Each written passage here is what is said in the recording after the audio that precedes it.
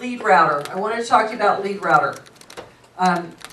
First off, before we go to expectations, I want to ask you about Leadrouter. I want to ask you first, if I were to give you all of my sign calls, or you were to give me all of your sign calls, would you have specific expectations with that, or would you just say, whatever? How many of you have had a listing in the last 6 months? Hopefully everybody has. About the last day. If you had a listing in the last 6 months, and you're able to plant the sign in the front yard, are you getting sign calls? I always think for every sign that you plant, if you handle your sign calls properly, you should be able to do one more transaction just from that sign, from those sign calls, as long as you handle your calls properly. So I hear those leads aren't very good. They're just, they're just dumb leads, and they've already got agents. Well, they're sign calls. Most of them, 80% of them are sign calls. Some of them are internet leads, but most of them are sign calls. So they're sign calls just like any sign calls that you would get on your own listings. Yeah, there's some people, I'm just calling for information. I'm already working with an agent. I get that, okay? But the bottom line is, if you want to take Leadrouter calls, you should. But if you don't want to, and you're not going to follow up on them, then please don't take them, because then someone else would like to take them and make money with them. The other thing I hear about Leadrouter is, well, I don't think I should have to pay a 25% referral. Okay, I've got a seller, I've got a buyer, and I want to give him to you. Does anybody want him? Sure. All of them. If I give it to you, Chris, are you willing to pay me a 25% referral fee? Yes. Okay, that's simple. So Lance could have a bunch of buyer's agents. He could have 2 or 3 buyer's agents, and he could give all of his sign calls to those 2 or 3 buyer's agents. And he would be able to keep a lot tighter reins on them. And he would be able to basically take it away from them if they didn't do the job. But he chooses not to do that. He chooses to share all of his Leadrouter calls with anyone who wants to participate. And so that's what the 25% is about. I know there's grumbling about it. I'm sorry, but again, if you don't want it, you don't have to take them. And I got to tell you, 75% of something is a whole lot better than 100% of nothing, right? Yeah. Okay. As far as Leadrouter leads go, we're expecting just a very couple of things.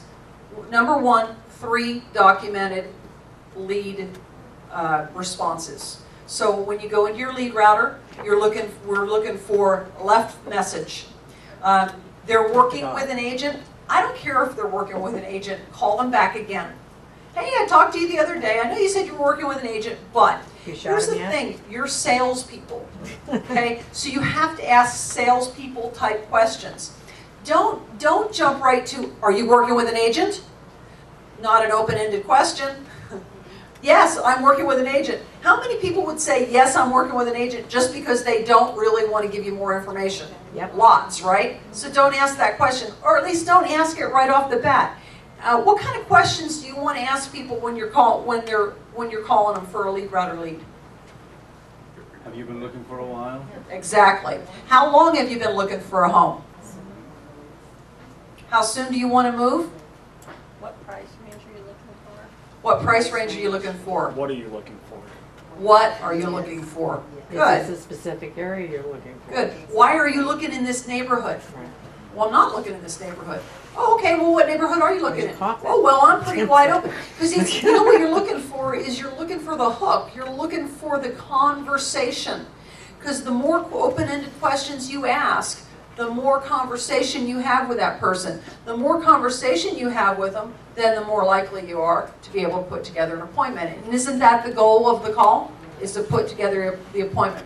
So change your thinking a little bit on what you're going to do with your Leadrouter calls. And I know we're in a hurry. I know it's really easy to say, look, have you been pre-qualified? Are you working with an agent? Well, then I can't work with you. Go past there a little bit. So we're looking for 3 documented calls, and then we're just looking for you to be honest about the Leadrouter referrals. So if you sell somebody a Leadrouter property, and sometimes I check and sometimes I don't. Sometimes it's really hard to check if the seller or buyer's last name isn't in there. I will tell you, we've got a new listing because of Leadrouter. We closed 2 last month because of Leadrouter. But all in all, our ratio of the calls that come in versus the closings that we have is abysmal. Right. I mean, it's abysmal. I mean, it's like It's abysmal. it's abysmal, like 1 out of 500. Yeah, It's awful. it's not even 1%. It's awful. So I think that's because of our skill level or the way we're taking the calls. So, And also tell them what to do if they say they're working with an agent. Then you're back to how long have you been looking for a house? Are they showing you exactly what you're asking them to show you? Are they following up and answering your calls? Do you have a direct contact with them via email or whatever? Couldn't stand it. You can get rid of that. Okay. Talk to Ruth All right, then. this is the deal. Okay, and I know this is a sales meeting and we're supposed to be upbeat and rah-rah and all the rest of that, but this is also a business meeting. Right Okay. on. So, let's lay it out. Okay. I ain't having it. And I know Shelly was going to bring this up, but whenever Leadrouter comes up, Leadrouter is a really sore spot for me. I'm about ready to change the business model within Leadrouter immediately. The business model has been, basically, to be honest with you, our business model with Leadrouter has been one of recruiting. It has not been one of let's sell these leads and No. actually make money. Okay? Now, recruiting, in theory, is something that is good for the office and we make money on. So for a few years now, the general model that I've used and Shelly has managed with Leadrouter has been, hey, this is really cool. Come work at Coldwell Banker Pioneer Real Estate, and it's a recruiting tool. We're going to give you leads. Yes, there is a referral attached to them and all the rest of that sort of stuff. But again, the model has basically been one of, let's put it out there to bring agents to our office and then hopefully retain agents within our office. That model is going to change pretty darn quick because it ain't working. The recruiting side may be working, but I am, to be honest with you, tired of looking at sales reports. If you come into my office, I got 4 monitors now. It's a big joke and all the rest of that sort of stuff. One of those monitors is all the leads that go through Leadrouter literally every day. Okay? We get anywhere from 5 to 20 leads a day. Granted, a lot of them come to property management, but there's, you know, there's several leads a week that flow through Leadrouter. There's 2 problems. And I don't know the answer, and I should. It'll only take me a minute or 2 to figure it out. This year, I think we have paid out 3, maybe 5, total of maybe 5 Leadrouter commissions. Oh, That's it's unacceptable. August. It's unacceptable. Fired. Okay, which means one of 2 things are happening, and I think it's probably number 1 is the leads that are going out are basically just not being handled properly. I hope it's not, you know, we're not being honest about it because we trust you guys. If it's a Leadrouter lead, we expect it. You're going to say, hey, it's a Leadrouter lead, and it's going to flow through, and there's a 25% referral. But bottom line, this is the change that's going to happen.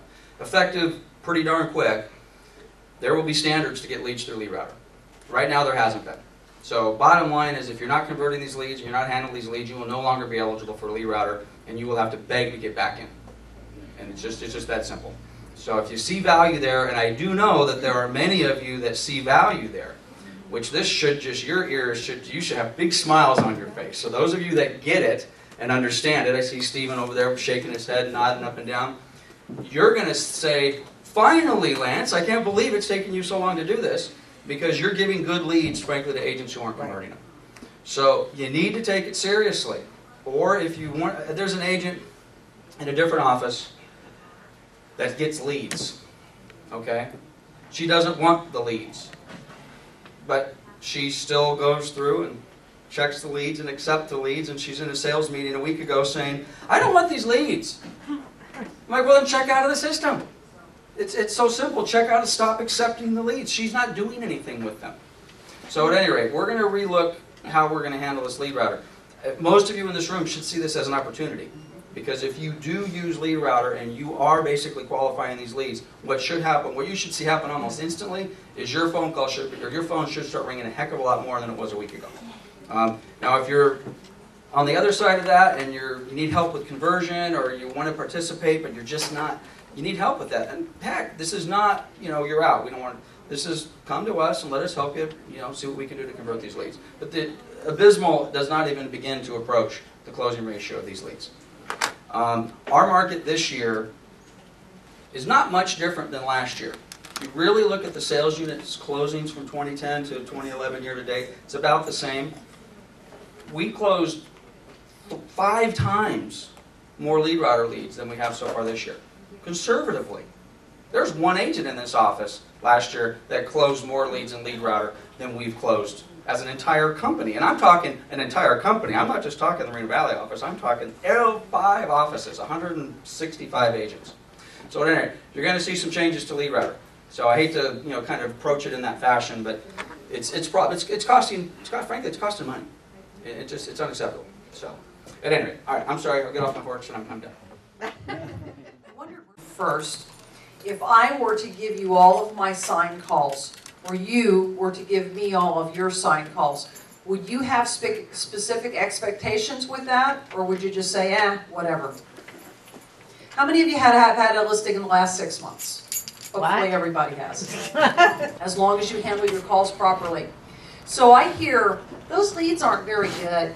They're just dumb leads, and they've already got agents. Well, they're sign calls. Most of them, 80% of them are sign calls. Some of them are internet leads, but most of them are sign calls. So they're sign calls just like any sign calls that you would get on your own listings. Yeah, there's some people, I'm just calling for information. I'm already working with an agent. I get that, okay? But the bottom line is, if you want to take Leadrouter calls, you should. But if you don't want to, and you're not going to follow up on them, then please don't take them, because then